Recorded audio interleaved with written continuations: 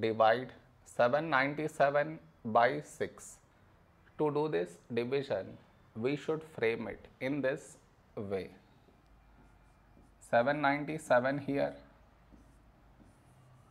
6 here. This is your step 1. Next, here we have 7, here 6.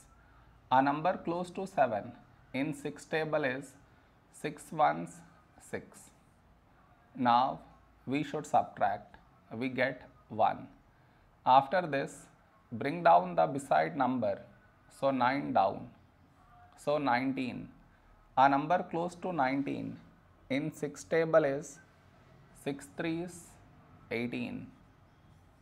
Now we subtract, we get 1.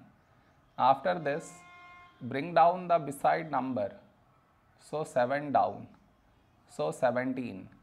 A number close to 17 in 6 table is 6 twos 12.